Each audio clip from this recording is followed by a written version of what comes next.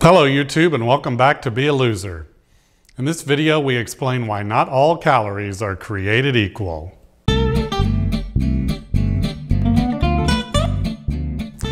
A calorie is a calorie. This is something that I'm sure you've heard ad nauseum. It's the mantra of those who support caloric restriction or eat less, move more, or as we refer to it on this channel, caloric reduction as primary, or CRAP. And in the most literal sense, it's true. A calorie is a calorie. But that's not really the question we're asking now, is it?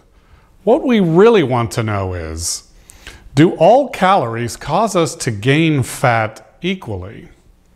Many people do legitimately believe that it is only the total caloric intake that matters in terms of weight gain.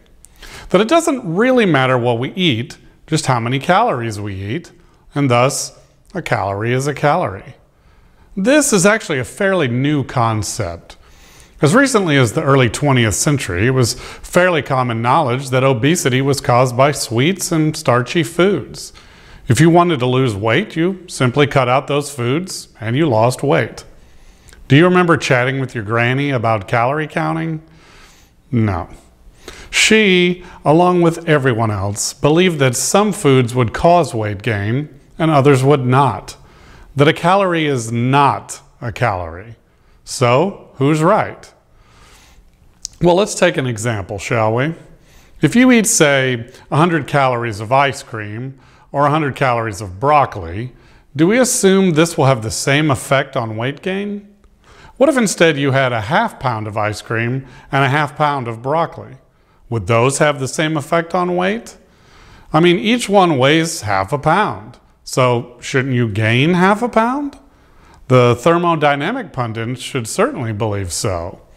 Remember, the first law of thermodynamics states that energy can neither be created nor destroyed in an isolated system.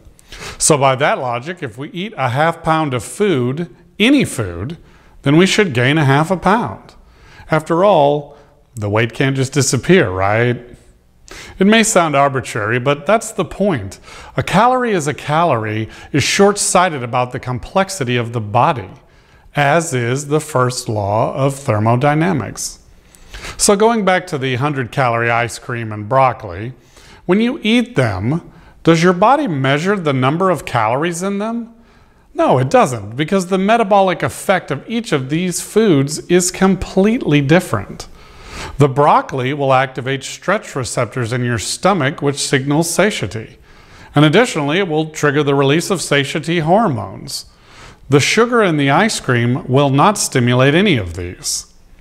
What this means is that the sugar in the ice cream never really triggers your body to feel full, but the broccoli will.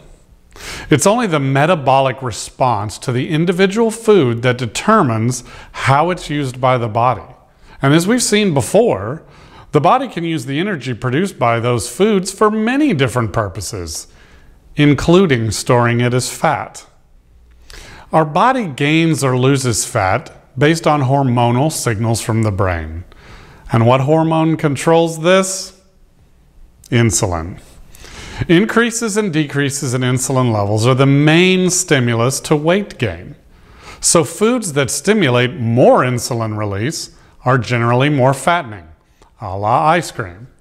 And foods that do not stimulate insulin release are generally not fattening, a la broccoli. So why do we obsess about calories? Why not weight or volume of food? Just as the body doesn't weigh how much we eat, nor does it measure the volume of what we eat, it doesn't count the calories of what we eat. So what we truly need instead of the calories in foods is the effect they have on insulin. And that was done for us by Marty Kendall at optimizingnutrition.com. Check it out for yourself, but his research concludes that the least insulin stimulating diet is one that is low in carbohydrates, high in fiber, has moderate amounts of protein, and is high in natural fats. And we call this LCHF, or low carb, high fat. Check out our series on it for more information. But to be fair, the body doesn't really count carbs either. Carbs certainly have an impact on insulin, but some more than others. Highly processed carbs like sugar, cereal grains, and flour have a huge impact on insulin. But carbs that are minimally processed and high in fiber actually have very little effect on insulin levels. So remember, the body doesn't count calories, nor does it count carbs or fat or protein. All the body really cares about is insulin. So what we should really be concerned with, instead of how many calories our food has, is what is the insulin effect of those foods. And that will finish this video. We'll be back soon with another video in this series. Until then, I encourage you to like our videos and comment on them. And of course, subscribe to the channel to receive alerts about new videos. I also encourage you to follow us on Facebook, as well as visit our website, bealoser.today. As always, I would like to thank you for watching. And until next time, keep being a loser.